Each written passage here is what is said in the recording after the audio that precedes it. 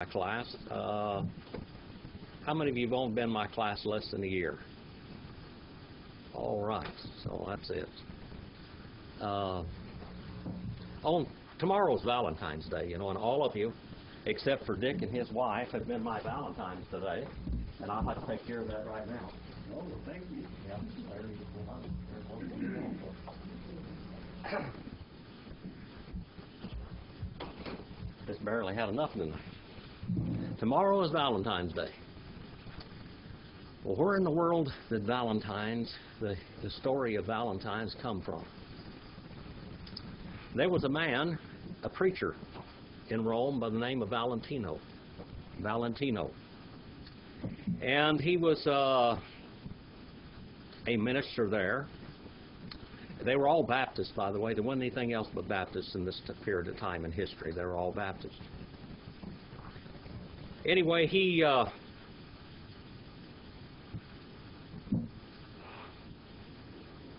was one of the ministers there during Claudius II's time, a Roman emperor.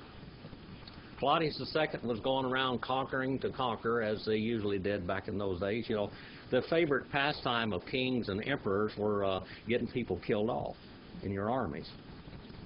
Well, he couldn't get enough people to join his army.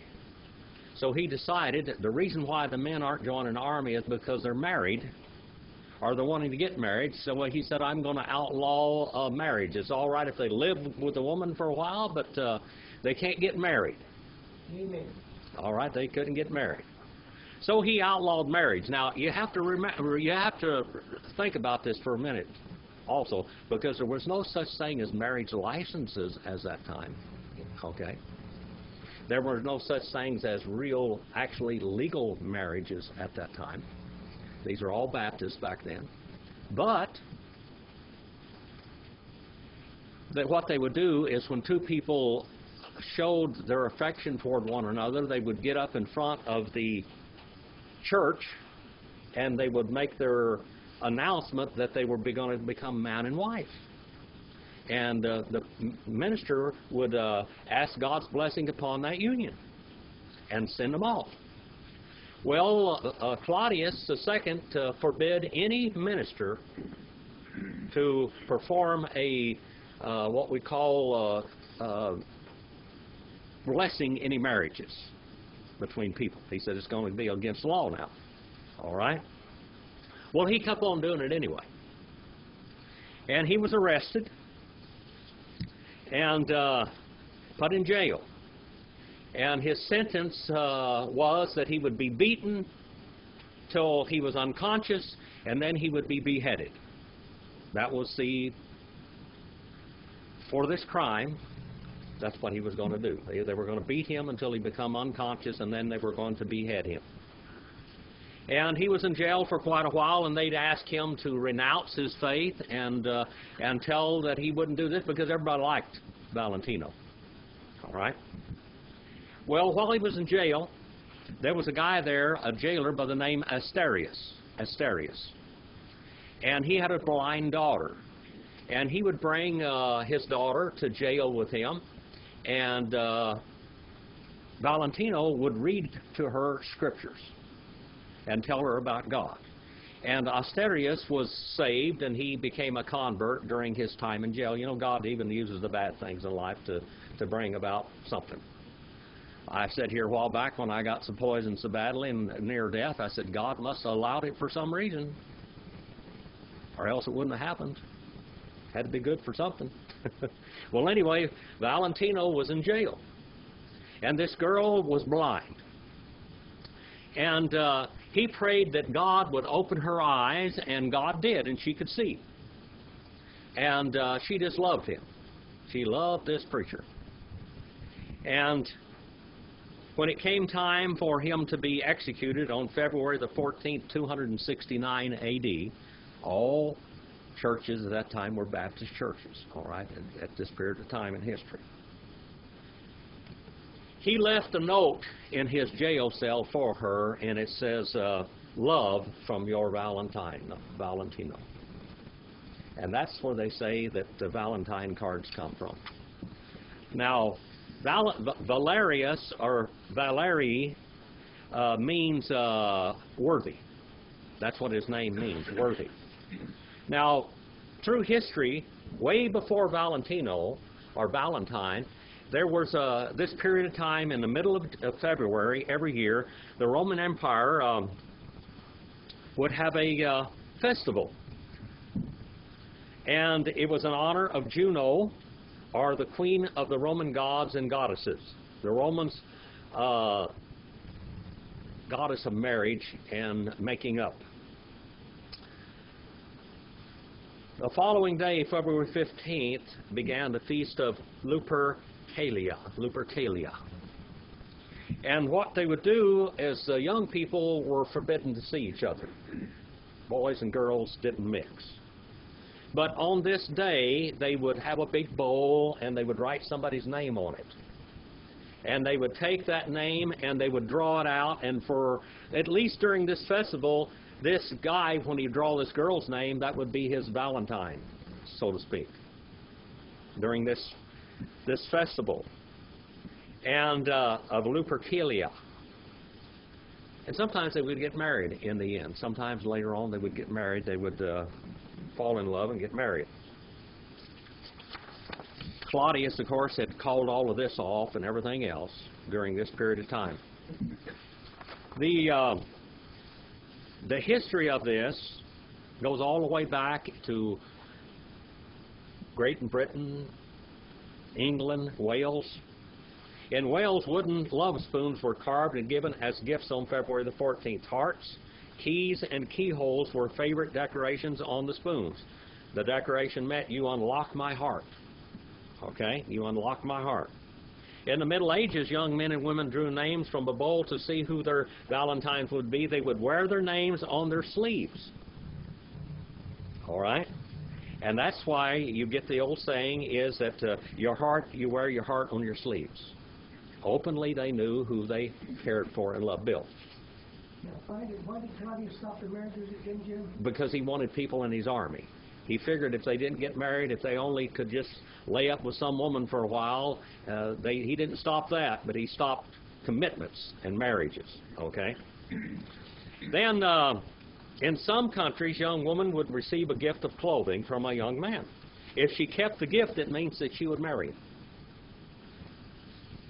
Some people used to believe that if a woman saw a robin flying overhead on Valentine's Day, it meant that she would marry a sailor. These are old sayings. And if she saw a sparrow, she would marry a poor man and be very happy. If she saw a goldfinch, she would marry a millionaire or a very rich man. A love seat. How many of you ever heard? Have you got a love seat? Anybody have a love seat at home? Okay, love seats were actually used to be like S's, like this. Okay, like an S, and the boy and the girl would sit there, not too close, but they would sit there. The Amish even had a courting bed, a bunting bed. They worked so hard that they would take prospective girls and boys and they would let them sleep together. But they had a petition between them. They could sit there and talk all night long in bed and visit.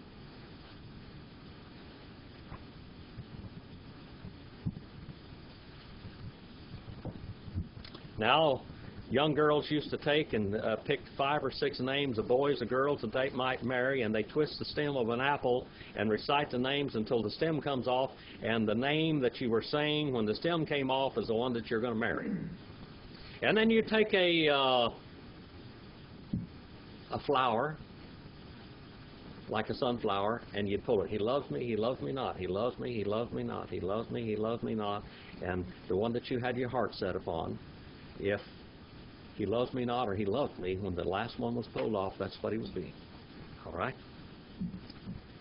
A dandelion. You'd pick a dandelion and blow on the dandelion real hard, and how many of those little seeds were left on that dandelion was how many children you would have. These are all little things that people used to do at Valentine's. They'd cut an apple open, and how many seeds you saw when you cut the apple open, that's how many children you would have. How many of you ever heard of Cupid? He was these were little Roman gods and Greek gods, and they would be flying. This little Cupid guy. He would have a bow and an arrow, shooting, and he would wear a diaper and fly around with little wings, like an angel, okay? These are all things of Valentine's.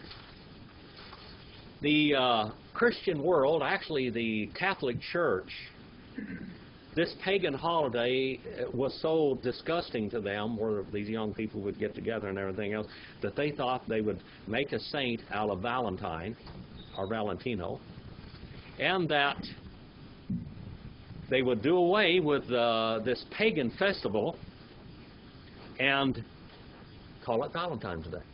So there is where you have the history of Valentine's Day. I hope you enjoyed that. 2:12 and verse 5. Now we get into gifts. Now we get into gifts.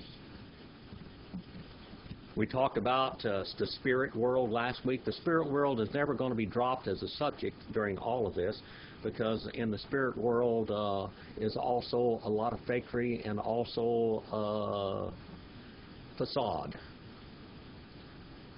With the gifts came also Satan confusing people. That little booklet that you have out there, that near cult there, that is my master's thesis that I wrote when I was in college. And I came from the charismatic group. That's where I was saved. When I was saved, when I was young, I was saved in the charismatic church. It wasn't their fault. The Spirit of God was convicting my soul of sin, righteousness, and judgment to come. My grandmother had just gotten killed. That was my mother, so to speak. And I was left in the world all alone, and God had been dealing with me. And not only had He been dealing with me, but I believe that He was calling me to preach even at that young hour in my life. And I didn't know what to do. I would see a preacher get up and preach, and of course the thing was very emotional. And many times he didn't even get to preach the whole sermon before everything went into chaos. But the day that I was saved, I remember I went down to the altar. I just walked down to the altar during the middle of the service, because I wanted to be saved that day. And followed behind me was my former step-grandmother. And she walked down there and she said, "Jimmy, why are you down here?" And I said, "I want to be saved, but I don't know how to be saved." And so she said, "Well, you need to ask God to forgive you of your sins and ask Him to cleanse your soul and give your life to Him." Well, I did that. And there was a change in my life at that time, and there was a peace that I didn't have before. But boy, I didn't have any spiritual foundation there at all. There just wasn't any. It was just emotion. All emotion. All emotion. Well, when I went to the seminary, they said I wrote my bachelor's thesis on this thing, and I just wrote a very basic thing about the gifts, and from the original language and everything else. And they said, "No, we want you to go study and do some background research and do all kinds of stuff, sow some fake healing and all this kind of stuff in there." Okay? Well, I did, and now I wish I could cut it back down like it was originally, because I don't really care about the other thing. It doesn't really matter. But what has been so foundational in many, many churches all over the world is what I did on the gifts, what the gifts really are. Okay? Now, 12 and verse 5, Kai, diareses, diakonion, asen, Kai, ho, autos, kurios. And there is a dividing, a distributing of commissions, works, duties, services. It is, each and every one of them. And the same Lord. Now, the same Lord is over all of this. Rebecca, do you have your little deal there open? Would you mind coming up here and reading that for me, this first verse here? Actually, you can probably go and read all the way from 1 all the way down to number 5, where we are right now. That'll give us a little bit of a background. Now about the spiritual gifts, the special endowments of supernatural energy, brethren, I do not want you to be misinformed. You know that when you were heathen, you were led off after idols and that could not speak habitually as impulse directed and whenever the occasion might arise. Therefore, I want you to understand that no one speaking under the power and influence of the Holy Spirit of God can ever say, Jesus be cursed. And no one can really say, Jesus is my Lord, except by and under the power and influence of the Holy Spirit. Now there are distinctive varieties and distributions of endowments, gifts, extraordinary powers, distinguishing certain Christians due to the power of divine grace operating in their souls by the Holy Spirit. And they vary, but the Holy Spirit remains the same. And there are distinctive varieties of service and administration, but it is the same Lord who is served. Thank you. Last week we looked and we talked about the spirit world. We talked about the war in the spirit world. We talked about how no one could, at that period of time, if you said Jesus is Lord, it would cost you your life. And nobody's going to say Jesus is Lord and put your head on the chopping block unless you've been saved. That's simply what it means. In short, and I spent a lot of time last week saying this. Okay? Now, there were different kinds of services in a church, aren't there? There are offices in church, aren't there? Let's name some of the offices in a church today. Deacons. Okay, deacons. And what? Pastors and deacons. And what? Payment. That's everybody else. Yeah, the laos. That laos means people. Layman, laos, people. What else? What are some of the things in churches? What? Treasurers and clerk or secretary and teachers. All right, and teachers. And even missionaries go out today. Even missionaries go out today. These are the services that we want, okay, that we look at. And he's naming each and every one. Romans 11 and verse 13, Luke 10 and 4, 1 Corinthians 16 and 15, and 2 Corinthians 8 and 4 are cross-reference to this. Martha played a part in that early church, didn't she? All right. What did Mary do? Sat at the Lord's feet, didn't she? All right. So she was soaking it up. All right. Martha was a servant. She was she really wasn't a deaconess, but she was a servant, so to speak, in a church. All right. They had people that would go around with a collection. 1 Corinthians 16 and verse 15, and 2 Corinthians 8 and 4. These are the ones that took up the collection. These are some of the gifts in the church. 12 and verse 6 now. Kai, diareses, ener, ge, maton. Asen, ho, de, autos, theos, ho, energon, ta, pata, in, pasen. And dividing, distributing of operations, energizing. This means to perform, to operate. It means to affect the thing wrought. This word means to energize. That are energizing. Okay, energizing. Now today, we have 3 church gifts left. 3 church gifts left. What are those 3 gifts? Well, we're kind of jumping ahead, but what are the 3 gifts we have today? Faith, hope, and love. Pastors is not a gift. That's calling. It's not a gift. Apostles don't exist anymore. Nobody's walked and talked with the Lord, have they? Now the Catholic Church just had their Pope, their Holy See, resign. The first one to resign in 600 years. To the Catholic Church, he is an apostle. The Mormons, they have apostles. But the apostles of the Bible lived in that day, and they had seen the Lord. They had to have John's baptism, and they had to have seen and be ministered to the ministry, the death, burial, and resurrection of Jesus Christ. That was what an apostle was. Okay? And these early churches had powers. Before the Bible was completed, they had great miraculous powers. A person didn't have to study to preach a message.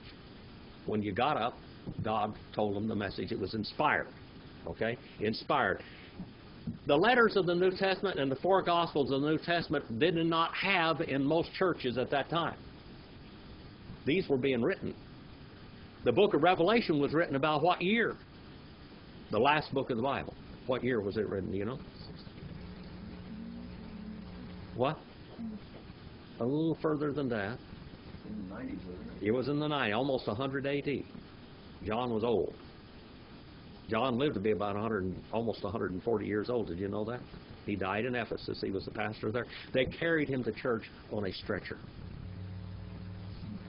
1st, 2nd, and 3rd John that was written. And then the book of Revelation. He was in exile when he wrote the book of Revelation. His most famous words are, "Children, love one another." That was the message that he preached there at last. Children, love one another. By the way, Mary probably died at Ephesus, by the way, because John took care of her. Jesus gave his guardianship of his mother over to John, and John took her to Ephesus. And that's where she probably died, in Ephesus. Many histories say that she died in Ephesus. She wasn't taken up to heaven, as the Catholic Church says. The holy capture of her and taken up of her. All right. And the difference of operations energizing, there are, each and every one of these are, but the same God. And the one energizing, look at that, nominee, singular, masculine, present, participle, active. The things, all, and in all. All right? 12 and verse 7. Hekasto, de, didote, he, phonerosis, tu, pneumatos, pros, to, sympheron. And, or moreover, that little weak adversative conjunction, how it starts off the second word in that verse, and to each one is given. Third person singular, present, indicative, passive. You don't ask for this gift, it is given to you. God picks you out for this gift. Then. Today, I had a guy here the other day asked me, he said, "Do you think God's called me to preach?" And I told him, I said, "Don't preach. If you can keep from preaching, don't preach." And I said, if you can keep from preaching, that means He's not calling you. As simply as that. Because if God calls you to preach, you're going to preach. You're going to have to. And of course, if you're going to get up and say something, you've got to learn something. So you've got to study His Word. If you're a person that is lazy and does not like to study, God is not going to call you to preach. As simple as that. Because preaching takes a lot of study, and a lot of conviction, and a lot of concentration, and a lot of focus. If you cannot preach, God didn't call you. You are all my Valentines, all of you here tonight. I gave every one of you a little Valentine thing because I love each and every one of you. And you are what I live for. Because God called me to preach, and I know that. I know that when I'm up here that I'm right in the center of God's will for my life. Now, I don't know what He's got for you to do, but He's got something for you to do, because He just doesn't leave us alone in this world. We are something, if it's nothing else than sitting and holding down a chair. You have to play a service. All right? Over to each one is given the manifestation, the illumination, the display, and the sight to be inspected. That's what that word means, phonerosis. Now, we have to say when we're interpreting the Bible, what do we do when we're interpreting the Bible? When was the book of Corinthians written? Let's go back and look in the very beginning and tell when it was written. You know? 55 A.D. All right. About 55 A.D. In 55 A.D., all the church gifts were still operating. They had very few books of the Bible at all, period. Very few, okay? Very few books of the Bible. Inspiration was absolutely necessary. Some churches during the Dark Ages would only have a few pages of the New Testament, because the Catholic Church tried to destroy the Word of God. Did their best. to destroy the Word of God, but they stuck with it. There was a group that went to Armenia and all the way into Europe that were called Paulicians. Paulicians, say Paulicians. Paulicians, because they had all the writings of Paul. All of them. And they were called Paulicians because they studied and preached the writings of Paul in their church. Not many people had all of the writings of Paul. There was a guy by the name of Constantine, that was his name that he took. And he was a Christian, and he was running from the Catholic Church. And this was about, I think, about 600 A.D. And the Catholic Church was becoming very strong. And they forbid the Baptists to preach the Word of God. Well, he went over there in Armenia, and he had the whole Bible with him. The whole Bible, all of it. And he stayed, and somebody took care of him for like 2 or 3 years and hid him out. And he was preaching to them, and all this time he copied all the Scriptures. By the way, they had the Scriptures in Greek. What you're studying tonight, that's what Baptists preached in for more than 1,000 years. Okay? He copied the whole Bible and gave it to this guy. And that guy called himself Constantine. Now, we're not talking about Constantine the Great in 345 A.D., the one that married the church with the state. That's the guy that started the persecution. Okay? Anyway, they had all the Bible. And these churches were the soundest of all the churches. This is where the Waldenses came from. You ever heard of the Waldenses? How about Mennonites? This is where the Mennonite origins all started back then. They were all Anabaptists. Again, is given the manifestation of the Spirit for the profiting, for the making better. That's the word seem federon. It means to bear together. It means to make profit, to make improvement, to make better. Bill. And mine, the way my Bible is interpreted, that is that the manifestation of the Spirit is given to each one for the profit and law. What it's telling me is if God gives you a gift, it's for the profit of everybody. You're supposed to In that church, God inspired you to say what you said. Because it was personal instruction. Because they didn't have anything else. They didn't have Matthew, Mark, Luke, and John, and they didn't have 1 Corinthians at that time. Paul is writing this letter, and he's writing the letter to the Corinthian church because the Corinthian church had problems. They had lots of problems. Okay? And that's why this letter is written, and now he's telling them why that they had received these gifts, because the devil had got involved in this church, and he had led them astray. Okay? And they were doing some very bad things in the church. They were doing some very bad practices, and it was such a serious thing, as we read in some of the earlier chapters. What did God do to these people because they were perverting the gifts and even the Lord's Supper? What happened to them? What happened? Michelle? Some of them died. Some of them got sick. Some of them died. God killed some of them. Okay? 12 and verse 8 now. 12 and verse 8. Ho, men, gar, dia, tu, pneumatos, didote, logos, sophios, allo, de, logos, nosios, kata, to, auto, pneuma. Now, in the last verse, I skipped over something, forgot to tell you. Many times, in the verse before, many times when it's talking and describing the Spirit of God, the word Spirit, pneuma, is what? In what gender is that? What gender is Rebecca? Okay. Okay, Bill? Yeah. What gender is the word Spirit, pneumatos? What gender is that? What is that, Brother Mike? Huh?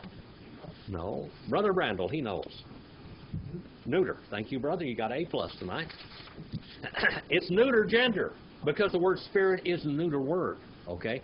Now, the Holy Spirit is a person, and he's masculine. The thus that describe the Holy Spirit will be masculine. And the personal pronouns will be masculine, but the word Spirit has to be neuter because it is a neuter word. Okay? Simple as that. So I want you to do it.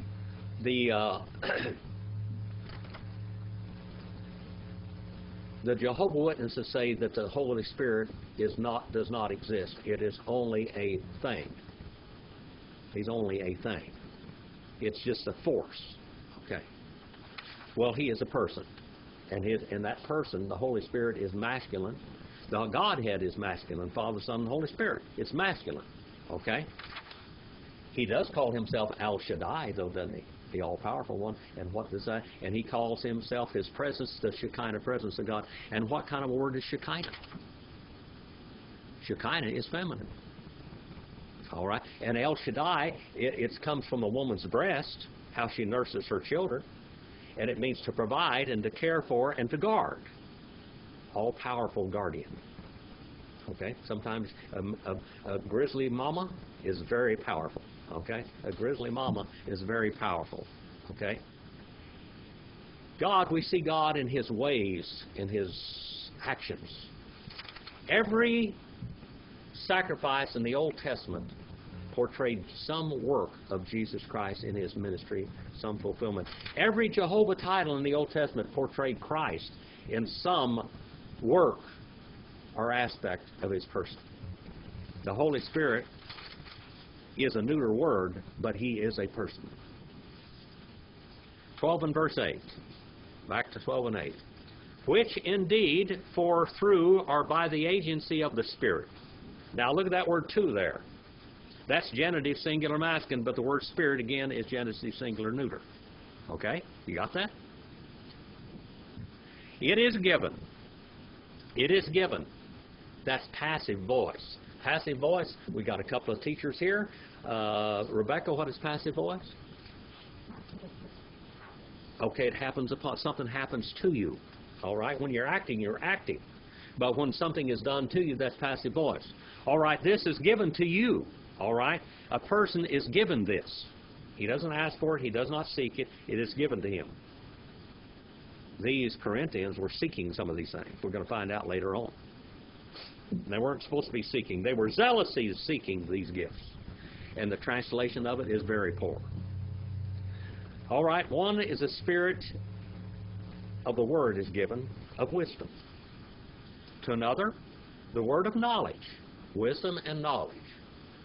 When that early church, when Judas Iscariot, what does Iscariot mean? Iscariot. Matt and from Cariot. Another A+ for today, Randall? You're doing real good today. You're an honor student. All right? And what does Judas mean? That's a real good name. Nobody names their child Judas anymore or in such a way, but they do. Rebecca, what does that mean? You know, Bill, you know what Judah means? You praise Jehovah. Another A+. Did you tell him that, Corey? All right. Actually, Judas should be Judah. And people do name their children Judah today. But they don't call him Judas because the King James Version names this guy, this scoundrel, this deceitful betrayer, this Judas.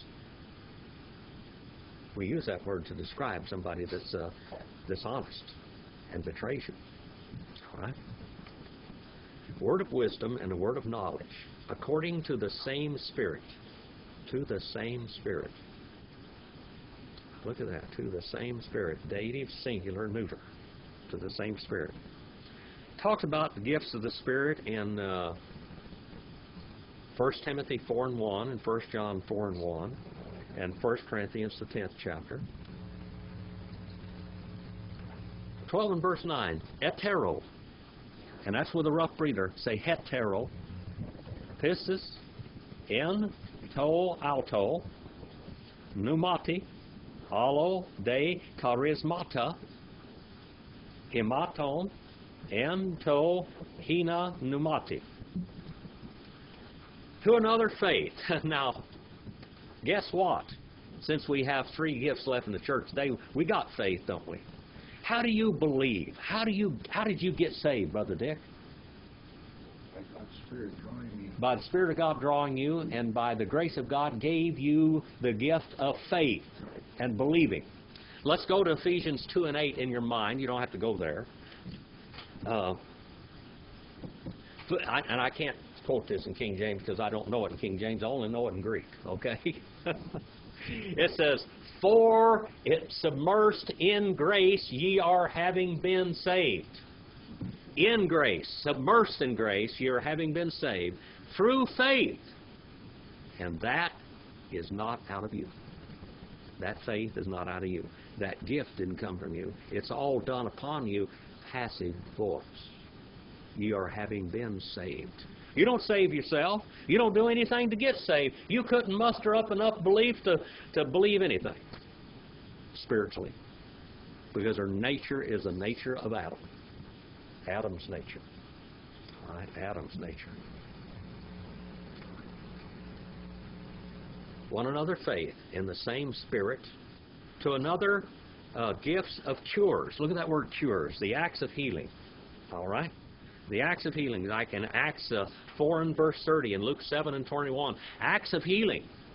Now, how would the public know? By the way, healing and miracles are never performed for people that believe. Not really. That wasn't the reason they were done. Why did Jesus do all the miracles that he did?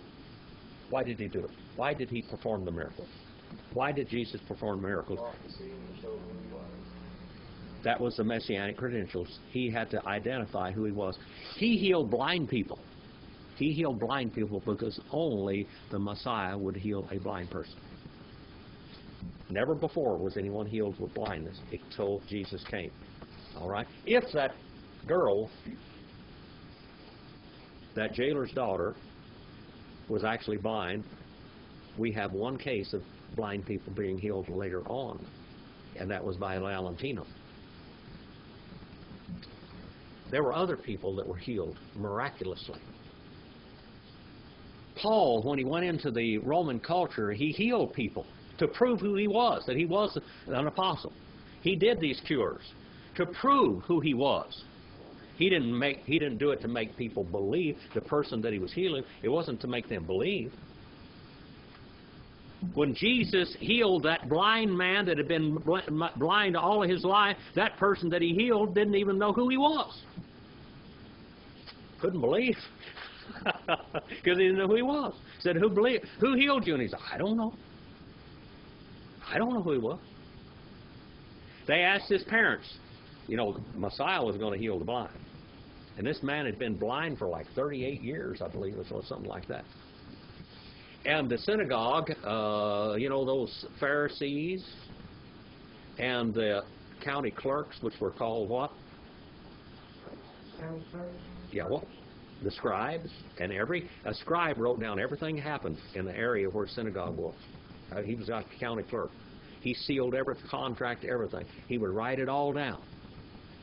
The scribes and the Pharisees ran each synagogue. People would get up and volunteer in that area. They'd get up and read and everything else. But the Pharisees would run them, ring them out, boy. Every place wherever they went. They wanted to prove that Jesus wasn't the Messiah. They didn't want to believe. Because he was going to take their religion away from them and their nation away from them. And they didn't want that. They wanted to run the show themselves. And they had been running the show for a long time. One faith in the same spirit, and another gifts of cures. Healings were proved for one thing. Now, does God heal people today? Yes. Do we have the gift of healing today? No. We don't have it. We can't lay hands on anybody and make them raise them to dead or anything else. That doesn't happen today. But do you pray for people that they will get well? I wouldn't be here today if it wasn't for your prayers. Did you know that? I wouldn't be here. Wouldn't be here. If it wasn't for your prayers, I would not be here. Because Bill doesn't have his Bible yellowed out, is it? Yeah. Bill, I may outlive you. I outlived a whole lot of people. I don't know how I did it, but the Lord wasn't finished with me yet. That's all I can say. I will be here until He's finished with me. This might be the last sermon I ever preach. I don't know. But I'm going to do it for Him. Yeah, that's where you are. You don't have to worry. I don't ask God, so I can fit around to my Bible's yelled out. Cures in the one Spirit. Spirit of God is the one that does all of this. He does all of this. God heals people today. God does a lot of things today, miraculously today. Each and every time that He saves a lost sinner, that's a miracle. Every time that He takes a sinner or a religious person that's in a false religious system, like in Jehovah's Witnesses and Mormons, every time somebody is saved out of one of them religions, it is a miracle. Every time He saves a Catholic, it is a miracle. That's a miracle. I'm going to tell you, because they're locked in the other spiritual realm. Every time He saves one of those people, it is a miracle. That is a great miracle. Now, here in the one Spirit, this word "in" here, "in," see that preposition there, page 137, "in to ina pneumati," in the one Spirit. It is in contrast with words before, it was dia and kato in verse number 8. Okay? 12 and verse 10 now. 12 and verse 10. Allo dei energemata. Dynamion. Allo. Dei is in brackets, but you kind of understood. Prophetia. Allo. Dei again. Diakrisis. Pneumaton. Hetero. Gene. Glausion. Alla de Ermenia Glauson. Okay. The gifts. Now we're going to get, when we get up to verse 28, we're going to take this little thesis of mine, and we'll start on page 8 and 9. We're not going to go through all this history in there, all the documentation I had to do when I was doing my master's thesis, but we're going to go look at each and every one of these words, and we're going to break it down, what the gifts were, okay? And another energizing or operations of powers, dynamis. What kind of powers? What kind of word? That word dynamis there. Dynamite. That's where we get our word dynamite from. What kind of a power would this be? Power over death, maybe. Power over someone that's crippled. That Paul raised dead people? Remember that little boy that was up there on the second story, and he preached all night long? People used to like long sermons, you know. I'm a weird duck in the world today of 20-minute sermons. You know that? You people are tough. That's all I can say. You are tough. Paul was preaching, a little old kid fell asleep and fell out of a balcony of a house and killed himself. And what Paul do to him? He said, well, let's have a burial. What did he do, Rebecca? He raised him from the dead. That's powers. Why did he do that? Not for the believers in that church, not for the boy. The boy had to die anyway. He's going to end up dying sometime or another. What did he do it? Non-believers. For the non-believers, to prove that they were coming from God. This was coming from God. They didn't have the Bible. Energizings of powers, and another prophecy. They didn't have prophecy either. They didn't. All they had. What Bible did they have? The Old Testament. That's what they had. The Scriptures is the Old Testament. That's what it was. The Scriptures of the Old Testament. Prophecy and another judgment. How to judge. When Judas killed himself, what did that church do? What did that church do, that early church? What did they do? They prayed and they cast lots and see who would fall upon. They drew names out of a hat, so to speak, to find out who was going to be the next apostle. Because they thought they had to have 12 apostles. Did God call him one later on? Who replaced Judas? Paul did. Paul replaced Judas. Whether that church made a mistake or not. But they were asking God's... In the Old Testament, when they had to make choices or do things, they would draw lots and ask God to do it. They had the breastplate of the high priest that had stones in it. And they would look at that, the priest would look, and they would say, should we go this way? If those stones lit up and shined, it was the Spirit of God doing that, and they said, up, let's go. That's what He wants us to do. And they would keep on asking questions and praying, asking questions, maybe for days, until the stones lit up. Well, now, God has distributed all kinds of gifts, different kinds of languages, different kinds of languages. Heteron, that means different, and Gene means what? Gene means what? What does Gene mean? Genesis. Our word Genesis comes from it. Huh? It means a beginning. Different kinds, different genetic languages. How many languages are there in the world? After the Tower of Babel, there's a whole lot of them. A whole lot of them. I used to remember all this kind of stuff. I think there was 2,898 language groups. In Europe alone, I think there were 8 basic language groups, if I remember right, in Europe. And in the Middle East, of course, we have Hebrew, and we have all kinds of sister languages. That over here in America, the Hamites had their languages confused more than anybody else. Their languages more. There was like 600 and some odd languages in the United States, or in the Americas. Over 600 languages here. Some tribes of Indians spoke a masculine and a feminine language in the same tribe. Women spoke one language and the men spoke another. I don't know how they got together. And I think maybe that's what happens anyway, isn't it?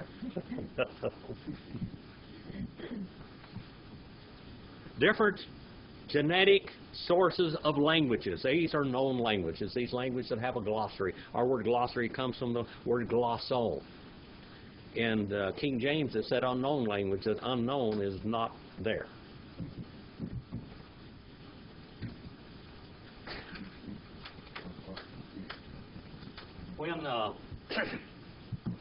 When they went into an area,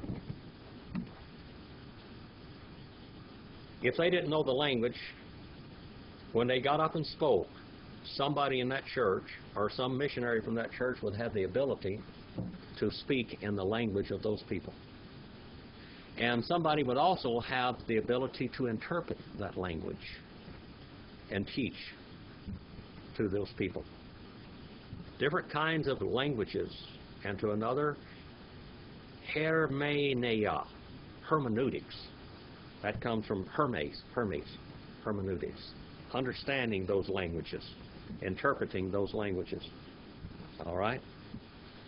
1 Corinthians 12, 28 through 30, 11 and 14, 13, 2 and 8, 14, 26 through 29, Galatians 3 and 5, 1 John 4 and 1, and Mark, the 16th chapter, and where it actually quotes this here in Mark's. Let's go to Mark, the 16th chapter, just for a moment.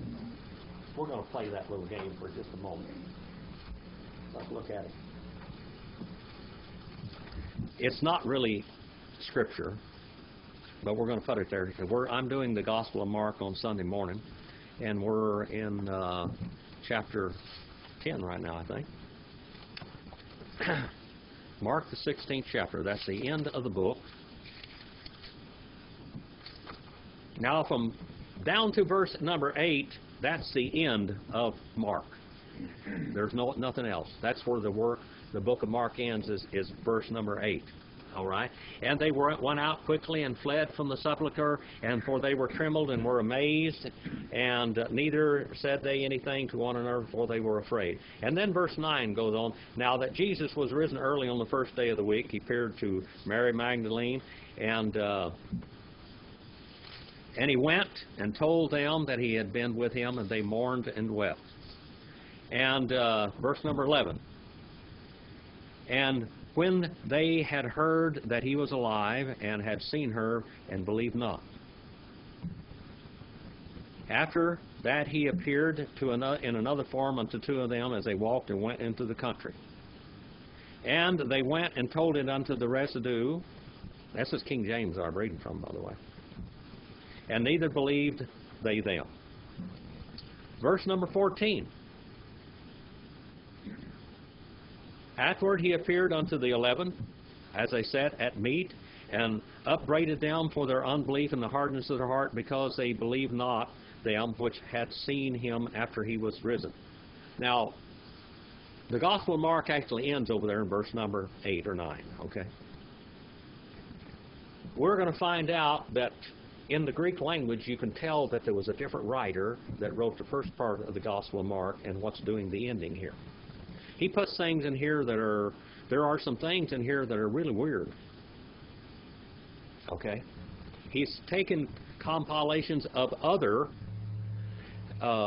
works, and this was put in here several hundred AD, by the way. It wasn't, goes back, because the Gospel of Mark was one of the earliest Gospels written. It was written before AD 70, before the temple was destroyed. They found pieces of the Gospel of Mark at the Dead Sea Scroll, at the Qumran Caves. Did you know that, Brother Dick? They found pieces of it. And they know it was very old. That was before AD 70, so we know it was before AD 70. Now let's see what it says here. And he said unto them, Go ye into all the world and preach to every creature. Okay? Now in Matthew 28, 18 through 20, it doesn't say creature, does it? Now here's where people go out in different churches and they start preaching to the birds and the bees and the squirrels.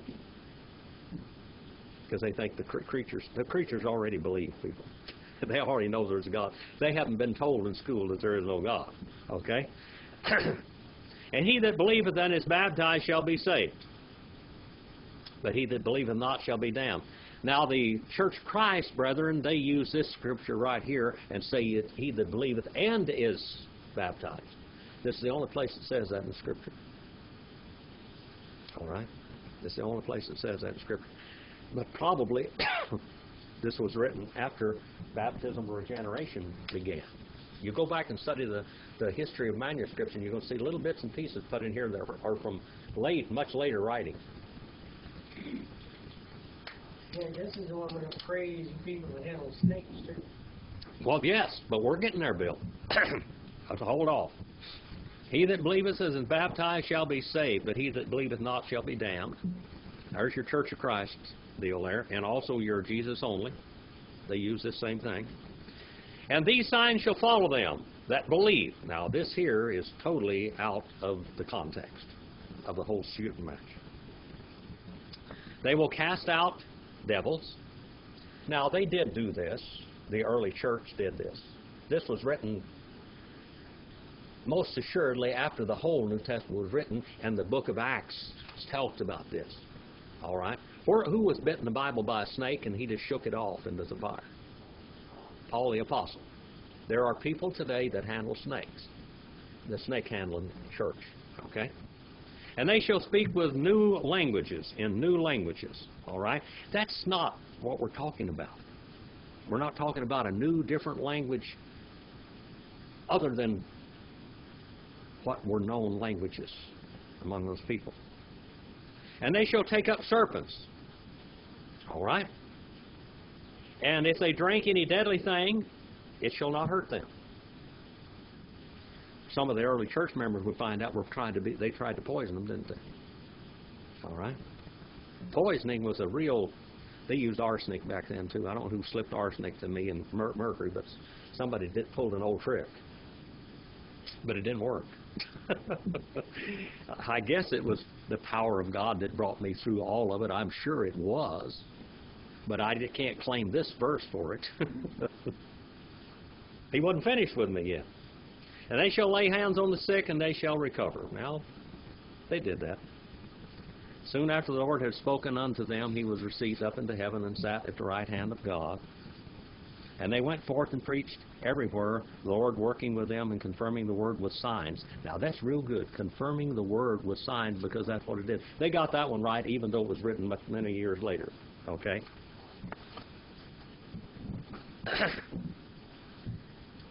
These languages are known languages. These are not some mystical language, all right? 12 and verse 11 now. Boy, we're there. It's 7 o'clock. You want this verse or you want to go? You want this one? All right. 12 and verse 11. Ponta de tauta, energe, to hen, or en, that is, kai, to auto, pneuma, dia ron, idio, hekasto, kathos, boulete. And all of these things energizing the one and the same Spirit, spreading throughout and distributing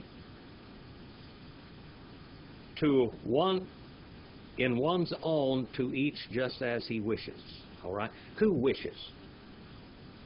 The Spirit of God. Rebecca, can you run up here real quick and read up to verse number 11 for us?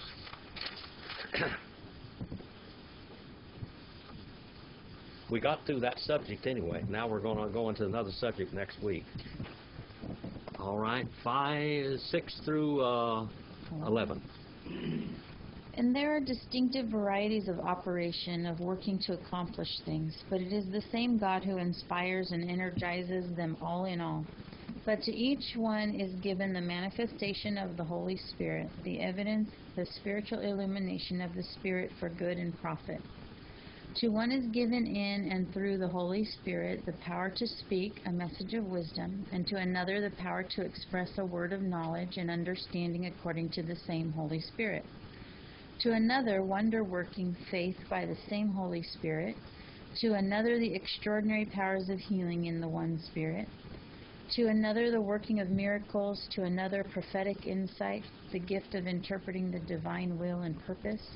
To another, the ability to discern and distinguish between the utterances of true spirits and false ones. To another, various kinds of unknown tongues, and to another, the ability to interpret such tongues. All these gifts, achievements, abilities are inspired and brought to pass by one and the same Holy Spirit, who apportions it to each person individually exactly as he chooses. Thank you very much. They got the unknown in there, but it's not unknown. Did you see unknown anywhere? Agnosis. Agnosis means ignorant or unknown. Okay, it's not there. All right. But the languages that they did not know, when they came into contact with these people, they would be able to speak in that language, and they would be able to preach in that language. All right, 12 and 12 is where we'll start. Do you have any questions? I won't turn you loose if you got a question. All right. So we went 12, 5 through 11. All right, 12, 5 through 11.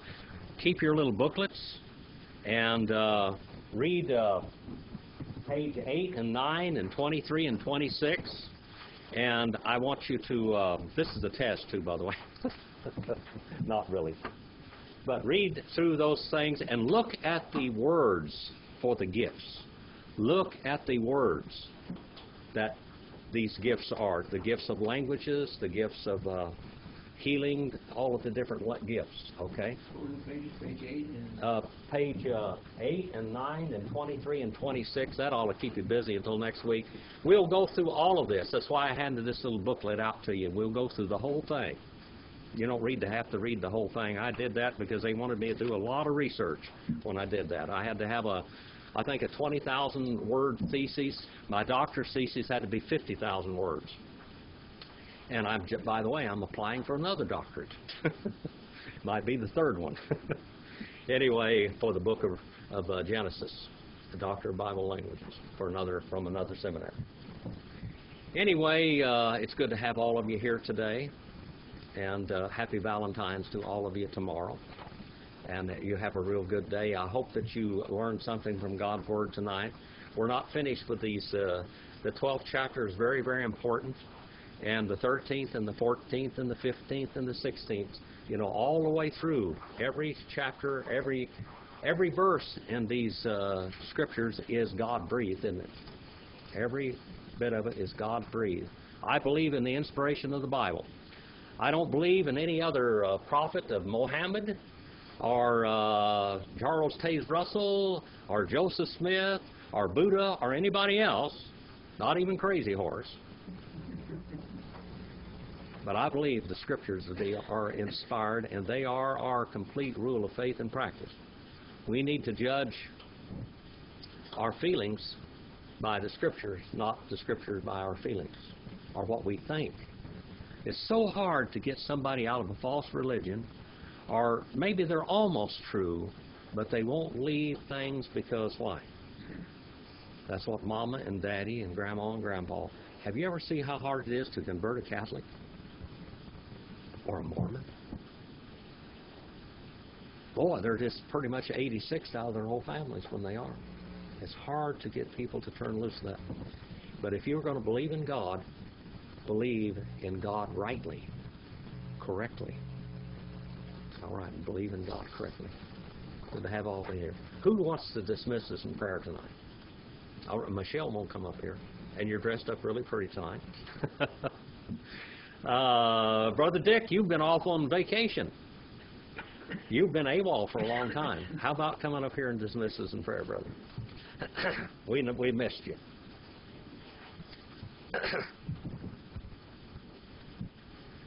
Father, we thank you for this time looking at your word. We thank you for Brother Jim and for his insights and the ability to convey those truths to us.